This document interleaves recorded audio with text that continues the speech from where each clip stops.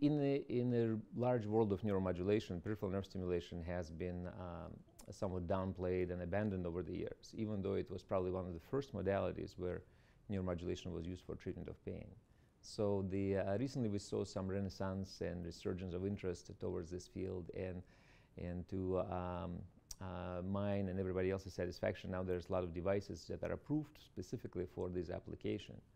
So the field is changing rapidly. There's a large body of literature to support this, a large experience growing all over the world, our practice and everywhere else. But there's a lot of issues that need to be addressed, and I like discussing this with my colleagues, because not only I share my accomplishment and headaches, but also learn from their experience how to overcome them, how to be prepared to certain issues, and so forth.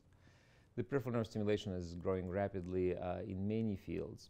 Pain is a topic of conversation here, but it's also being used for many other applications.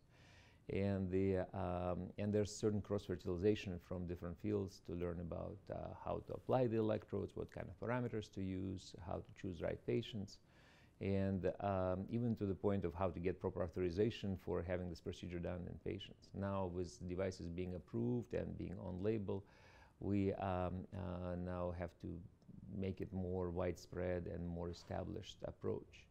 And that's where the biggest hurdle is right now, to make something which was on the fringes of neuromodulation into the mainstream, perhaps competing or overcoming other neuromodulation modalities. It appears that there's at least 12 companies in the United States who have FDA-approved devices for peripheral nerve stimulation. Probably 8 or 9 of them are designed for pain. The rest are used for depression, epilepsy, urinary incontinence, obstructive sleep apnea, diaphragmal palsy. They're pretty much device for everything.